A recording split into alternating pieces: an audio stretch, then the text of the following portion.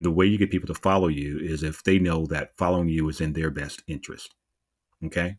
It's going to help them to achieve whatever it is that they're trying to achieve. So a leader having emotional intelligence will be able to discern what it is that the people who are in the group that's following them need. And they're concerned about those people having what they need so that that group can be successful. Good morning, HR. I'm Mike Coffey, president of Imperative, bulletproof background checks with fast and friendly service. And this is the podcast where I talk to business leaders about bringing people together to create value for shareholders, customers, and the community.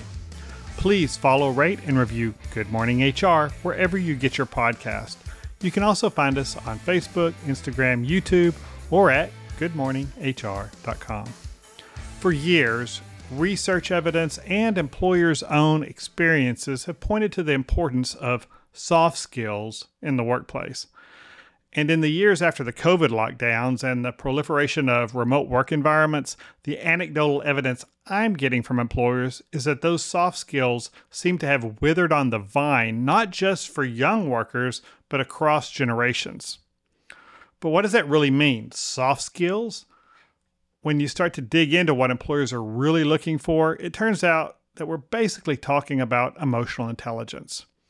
We've spoken about EQ several times on the podcast, most recently with Stevie Don back in January, but there's so much more of this onion to peel away. So today, I'm joined by my friend Darryl Owens to discuss emotional intelligence in a multi-generational workforce. Darryl is the owner and CEO of Blue Palmetto Training, which specializes in upskilling today's workforce for maximum performance.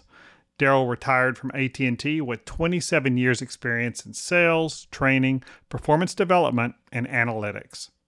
Darryl is also the school board president of Kennedale ISD here in Texas. Welcome to Good Morning HR, Darryl.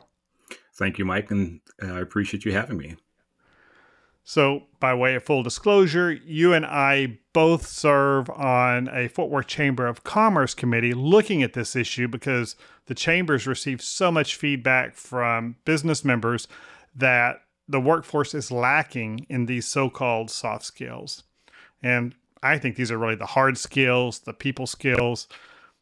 But these employers are talking about very demonstrated behaviors, the ability to have a civil conversation at work, showing up to work, actually ready to work, and the ability to face a challenge or solve a problem. Am I right in connecting these kind of behaviors to emotional intelligence? I think you're absolutely right in connecting these behaviors to emotional intelligence. A lot of people who grew up in an age like you and I, we had a lot of experience in working with people face to face. And nowadays, as technology has taken us deeper and deeper into screens, we don't have the opportunity to work as much face to face. So there's a lot of EQ that has fallen to the wayside. And it's important for us to be able to help people to enhance themselves, to upskill themselves in that area. As you probably know, and what we used to talk about when I was in corporate America, people don't leave companies, people leave other people. And your emotional intelligence quotient, plays a lot in how people perceive you. So let's define that. When we're talking about emotional intelligence, what are we really talking about? Is it just not being an a-hole, or is there more to it than that? Well, there's a lot more than just being an a-hole. However, that helps a whole lot. Yeah. EQ is normally broken down into 5 different categories. There's the self-awareness, a person's emotions, understanding their self-worth. Then there's the self-regulation. That's, what you alluded to earlier about, coming to time, just your personal emotions and knowing how they impact you and how that helps or may even hinder your performance on any particular day. The motivation, their drive, your drive to achieve your goals. And one of the big ones is the empathy factor, so that someone can understand, a person's sense of compassion and being able to walk in a person's shoes, or at least understand the shoes that a person is walking in, and then using that to regulate, your interactions with them. And final is the social skills section of it. So, and that is how you handle conflict management, communication, and that also ties into the leadership and the leadership styles of individual people. So it's a little more, there's a lot there to bite on. Do you think that it's just, I mean, we're looking at the whole world through the lenses of the pandemic now. And so I wonder sometimes if it's just a perception on our part that these skills have kind of withered away, or did the pandemic, do you think the lockdowns and all the stuff that's happened since then in the workplace, do you think that's really changed or, really minimized some workers' lack of EQ? Well, the lockdown changed a lot of things, and it started this revelation of understanding for a lot of people that we can work at home and be productive. And when you are not in a social situation where you're forced to deal with people, a lot of people just choose not to. So yes, a lot of those skill sets that we use that could be considered our emotional intelligence, just haven't had a lot of practice. And some people just feel that they're not as necessary as other people think, and that forces the EQ level to go down. But we're still human beings. We're social beings, and we want to communicate. At least I do.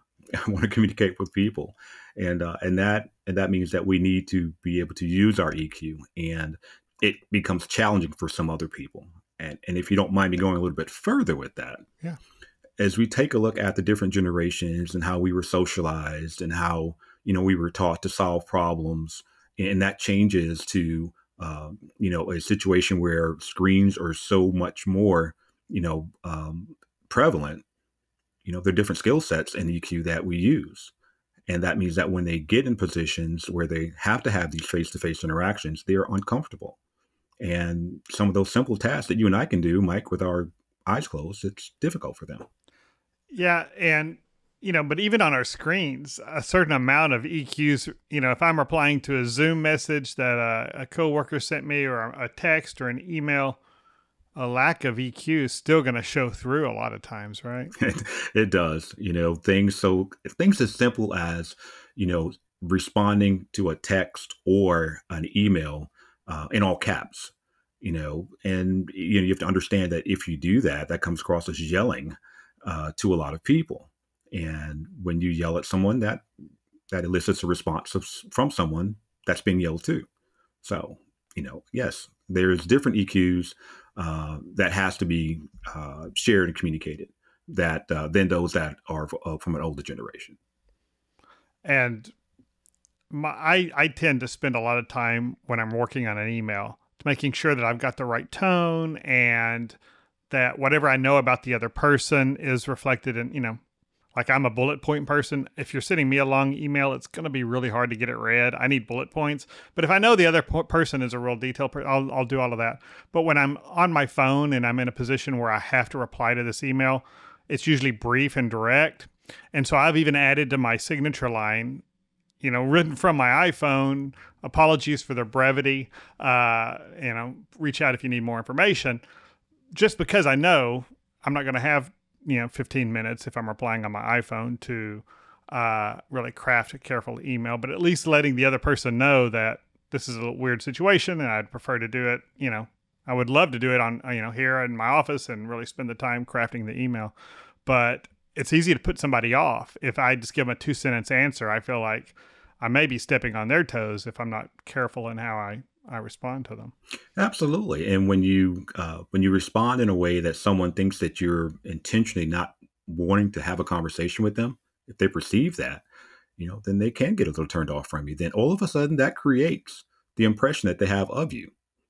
And if you're not seeing them face to face on a regular basis, then sometimes that particular narrative is what they take with them, whenever they do see you face to face. And that may be totally incorrect. You're just trying to be respectful of their time. Right.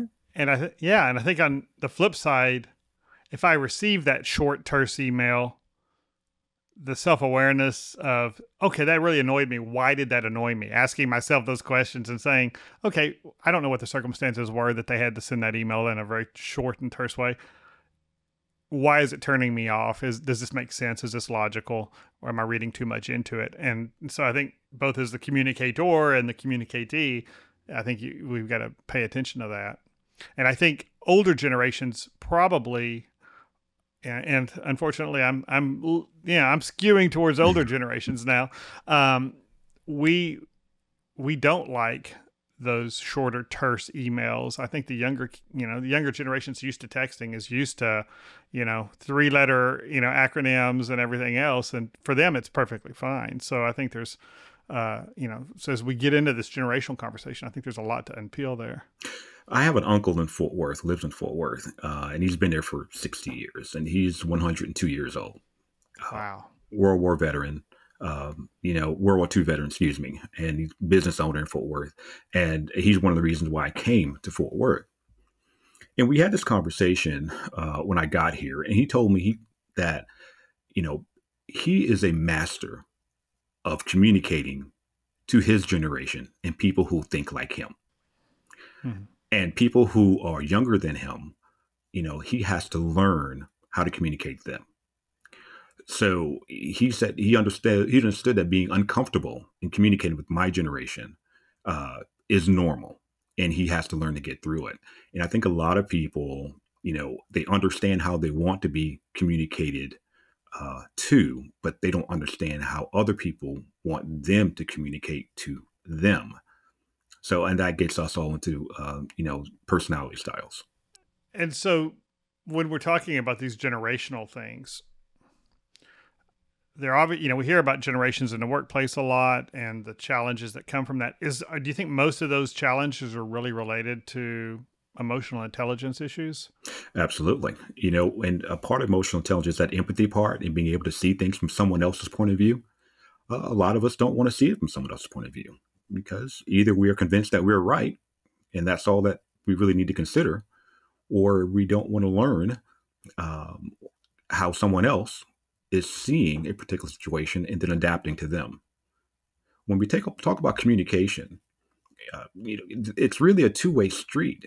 It's not just if I can say the words that I need to, or I can tell you what I want you to know, but I have to do it in a way in which you can receive it, and you're going to receive it and use it. Because if we're talking two different languages, it doesn't matter how much emphasis I put on, line 1, line 2. If you don't understand it or you're unwilling to go ahead and grab it and use it, have we really done anything that's going to better our situation? Yeah, my friend Francisco's always asking me, do you want to be right or do you want to get what you want to get? And I think it's a good lesson. And I ask myself that a lot, how important it is here that, is this a hill I really want to die on? Or do I just want to achieve whatever the objective is and move on? And I think that's, that's got a lot to do with how we communicate. Is it fair? I mean, these poor Gen Z kids, they get thrown under the bus a lot, and I try really hard not to do that. But do you think that their emotional intelligence is inherently lower than, I'm early Gen X generation? Do you think it's, at their age, do you think that they're really lagging behind where the rest of us were at our age? Or is there something unique about this generation versus others? What's your take on that? Well, the generations are different. And what we need to come to grips with is that the bullet points that make up emotional intelligence for us may be different than the bullet points that make up emotional intelligence for them. And, the fact that the paradigm is shifting, makes us feel a little uncomfortable. Okay. Or anyone who, again, has mastered, the old generation, skewing to this newer generation, it's a little uncomfortable. But I don't think that is necessarily wrong, because I've got two girls that are, Gen Z, and they do some things that, not necessarily wrong, but, to me, it makes, no sense. My daughters live in Dallas. But in order for them to get home where they've lived for so many years or visited, they use GPS. And my question is, don't you know how to get home by now? So to me, it seems as if you shouldn't be doing that. To them, that's just how the world is. And my daughter tells me, Dad, I know how to get home. but GPS will tell me what is the fastest way to get home under the current conditions. And that's what's more important to her. So as we take a look at not just that, but other things as well, understand there are some things that are more important to them. Lifestyle, even lifestyle at work, is more important than to the amount of money they make sometimes. The lifestyle. What type of lifestyle does this position offer me to have? And that goes into the quotient whether or not I want to work here or not.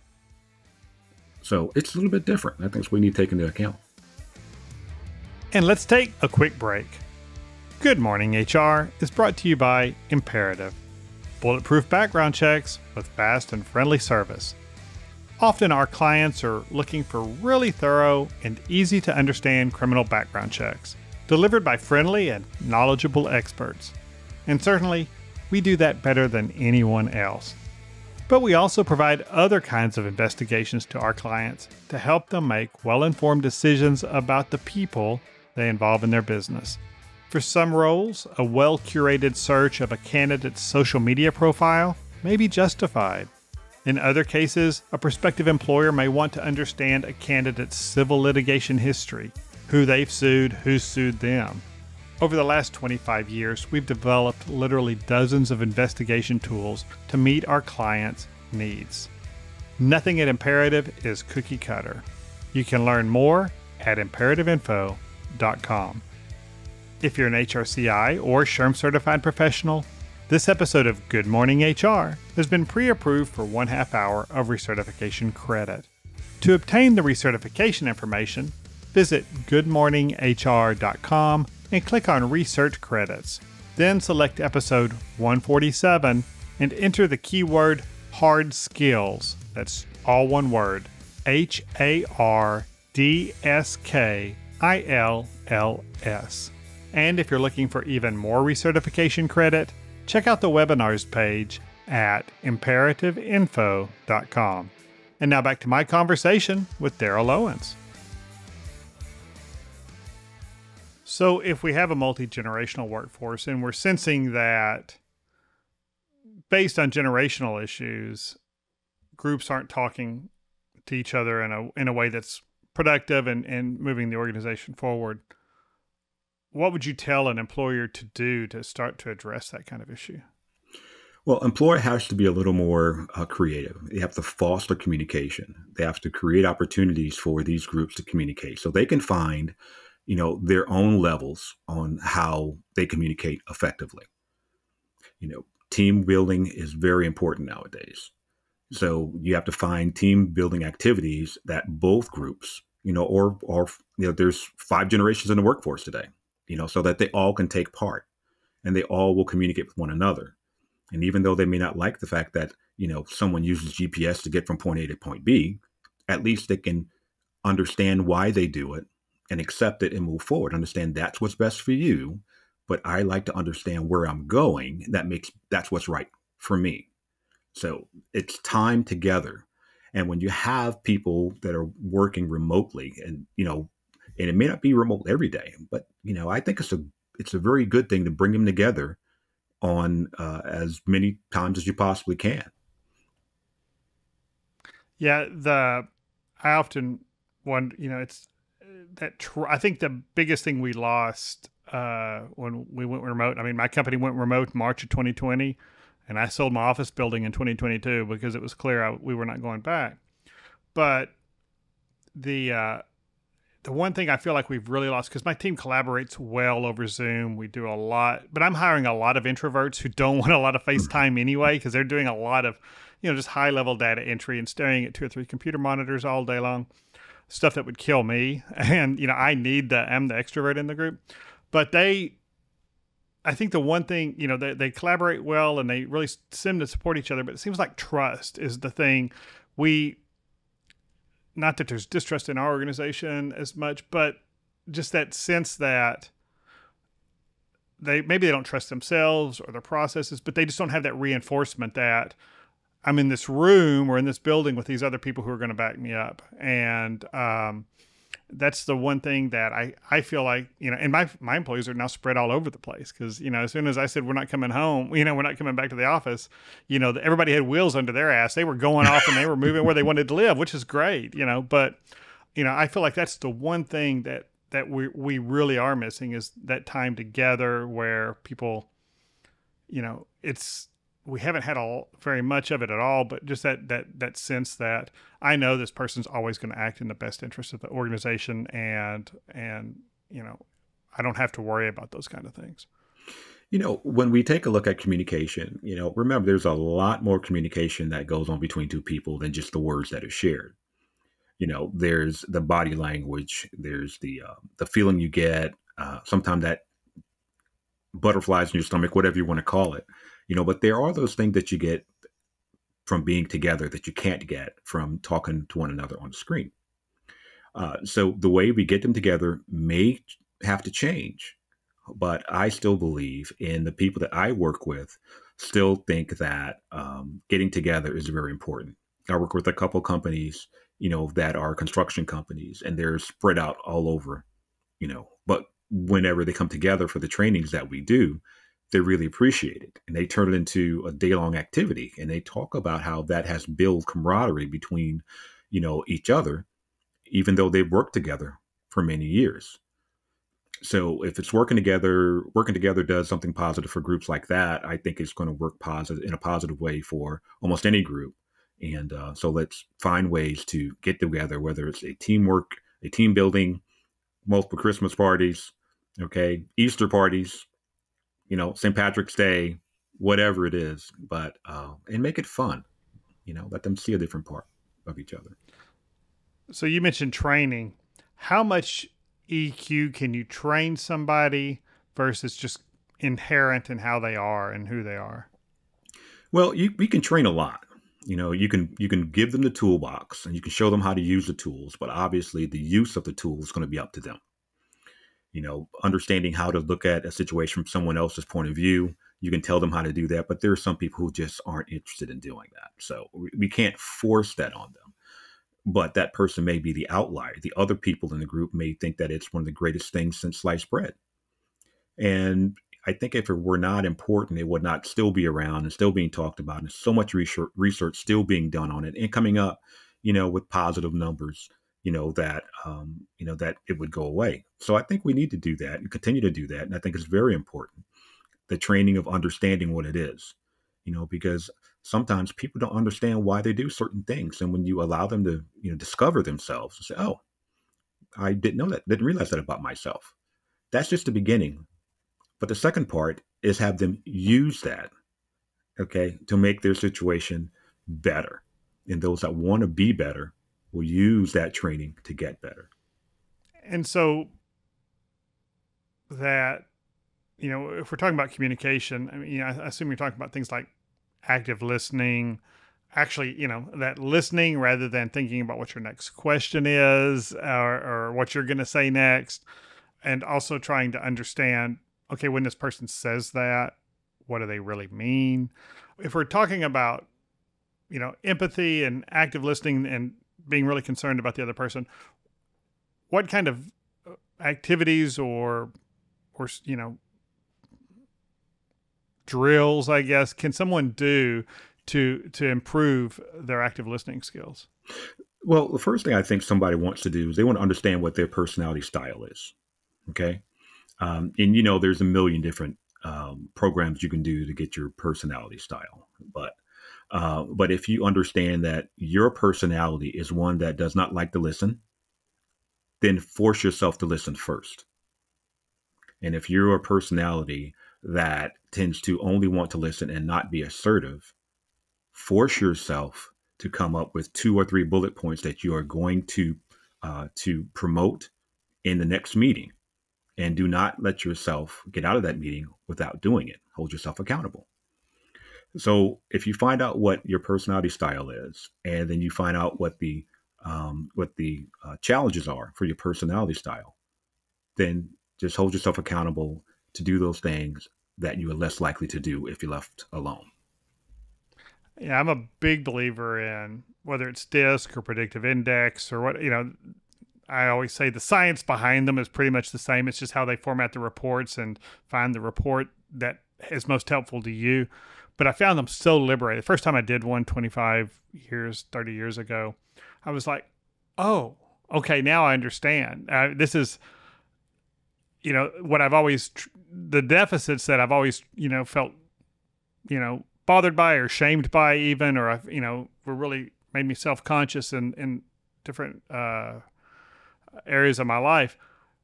Suddenly I said, okay, well, but here's the strengths. And so I'm offsetting those. So now I realize I'm not a detail person. If you want me to read don't expect me to read a 15 paragraph email, send me bullet points. That's what I need. But also we do them in the organization. So I know my organization, I need to give a lot of detail to. And I set that time aside and do it. But it's really liberating because suddenly, like you said, I've got the self-awareness now to say, okay, I'm a take charge person. I will run over everybody if I'm not careful. I rely on my intuition, and often it's right, but I need to work backwards to demonstrate and explain to other people how I got to the solution, even if I don't know how I got there initially. And I have to let them, I can't just lay on my team, all these introverts. I can't just say, okay, here's what we're going to do. Boom, go do it. They need to process. They need to think about it. They need to, time to develop any feedback. That's hard for me, but I've gotten better at it over, 3 decades. But I think those kind of tools are really valuable to employees. Absolutely. And one of the things that I encourage businesses to do whenever they employ any type of training, for their team, make it fun. Okay. Don't just, remember Ferris Bueller's Day Off, and they always made jokes about, the teacher just saying Bueller, Bueller, putting everybody to sleep. You don't want to have it with that type of atmosphere. Okay. Make it fun. All right. And everybody likes watching game shows. Okay. I have very few people that I know don't like game shows. Okay. That's why one of the reasons that a lot of people call us back is because we incorporate game show style training in everything that we do. Even if it's only in the knowledge check, we'll do it in a game show style fashion, but we incorporate that. So once we've been to a business, they're like, yeah, well, we'll bring them back again because it was fun. Well, there's an opportunity for me to share more knowledge. And I think when people are having fun, you get they open up and they're more open in their communications. And I think those emotional cues that we get from each other, that when we're having fun, tends to make us trust each other and feel better about being around one another. I think those nonverbal cues are really key, and I think they get underestimated, especially by people like me who just are, real, give me the bullet points and let's go. What about those nonverbal cues? Do we fake those, or what do you think? How do we develop that in a way that seems genuine? Well, there are people that try to fake them. But one of the great things about being in a room with somebody, it's a lot easier to pick up on a fake laugh or, someone giving you false praise. I just think it's better that way. So take those cues. And for those that have not been around someone who's faking, laughs a lot, they may think that's real, but when you get together, with more than one person around you, you can look around and take a look at the faces and the facial expression of other people. And you can say to yourself, well, I think they think that that's really not honest. That's not honest laugh or laughter or whatever it is. Another benefit of being together with your coworkers, you learn from each other. It's not just me and who's on the other end of the screen. One of the things I think a lot of organizations struggle with, and this is almost a good morning HR drinking game, is that we have people who are good at doing the job, and so we make them leaders, supervisors or managers, and we don't give them those skills. It's obviously important. So I don't, but emotional intelligence and leadership, what do you think, where does that rank in the competencies of somebody being a good leader? Okay, so let's talk about leadership for a second. And there's a lot of different definitions that you're going to be given. One of the best ones that I was ever given was, being a leader is the ability to get someone from someplace they are to someplace that they don't know how to get to and they never knew they needed to get there. Okay. The way you become a leader is if you have people who want to follow you. And the way you get people to follow you is if they know that following you is in their best interest. Okay. It's going to help them to achieve whatever it is that they're trying to achieve. So a leader having emotional intelligence will be able to discern what it is that the people who are in the group that's following them need. And they are concerned about those people having what they need so that that group can be successful. So I think that's a skill that you have to have, leadership, but you have to have emotional intelligence to be able to understand who it is that's in your group. You have to be able to understand, and by doing some type of assessment, who's actually pulling for you and who's actually pulling against you and your team and what you're doing. You have to be able to understand who has, a self-regulation, but you also have to put into effect some type of a growth mechanism to help them become better. And when you're in a group organization and you know that I am becoming a better person by following Mike Coffey, then you're going to follow Mike Coffey because, Darryl is going to change from who I was to Darryl 2.0. Okay.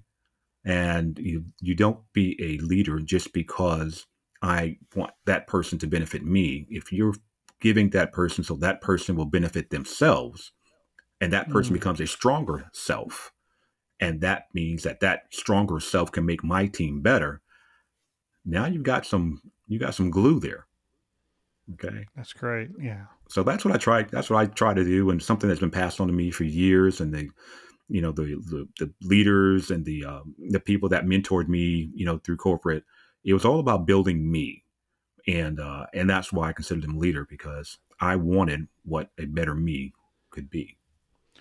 So, and we said generations have, every generation's different. And I mean, I think that's just, one level of it. I mean, people are different from where, regions of the country that they came from, where they went to school, what they're, all of the different components that make us who we are. And so I can imagine that across, I know just from my own experience across the, an organization of any, whether it's Fort Worth Chamber or my company or any of the other groups I'm part of, everybody's bringing, their own baggage and their own toolbox with them. And we just talk too often, the way that we're used to talking to people and not picking up the way that, they want, that they're going to best receive it and getting those cues. And I guess it's just practice. I mean, once you understand that the importance of self-regulation and self-awareness and empathy, active listening, all these things, you just, I guess, it's, we can't just look at somebody and say, okay, he's Gen X or he's a boomer, and so I have to talk to him this way. We have to cue in on all those other details too, and then just practice. And sometimes we're going to step on the rake and it's going to hit us in the head, but we just have to keep practicing. Is that kind of the way it works? Well, now there are some generalities, okay? And those generalities are built on what has been experienced in common by those different generations. You go back to the great generation, some call it the silent generation. Mm-hmm. They all grew up where they had to sacrifice. Okay, there were all these different drives for the war effort. There were paper drives, rubber drives, aluminum drives. You sacrificed for the family. Somebody had to go out and help fight the war. You went through the Great Depression. They went through the Great Depression, and in the Great Depression, it was about getting by on what you only needed to get by with. You sacrificed to help the neighbor who didn't have much at all. So that generation understands sacrifice, and sacrifice to them is very important. So that generality can be made to that group. Okay. Okay. Now, how they apply that may be a little bit different, but that era of sacrifice is going to capture their attention because that was built in what I am now considering their social DNA. Okay. Okay. So each one of these groups, the 5 generations, whether it's the Great Generation, the Baby Boomers, the Gen Xers, Gen Y, whatever. Okay. There is some type of a social DNA that they all carry. And if you tap into what that is, then you can capture their attention Now, you have to have substance behind it to hold it, but you can capture their attention by doing those things that their social DNA share. Interesting. Well, that is all the time we have. The half hour's flown by. Thank you, Darryl, for joining me. Mike, thank you so much. I love talking about these topics, and any chance that you want me to come back, you let me know, and I'll be here for you. Oh, definitely. I want to dig deeper. And thank you all for listening. You can comment on this episode or search our previous episodes at goodmorninghr.com or on Facebook, Instagram, or YouTube. And don't forget to follow us wherever you get your podcast. Rob Upchurch is our technical producer, and you can reach him at robmakespods.com. And thank you to Imperative's marketing coordinator, Marianne Hernandez, who keeps the trains running on time. And I'm Mike Coffey. As always, don't hesitate to reach out if I can be of service to you personally or professionally. I'll see you next week, and until then, be well, do good, and keep your chin up.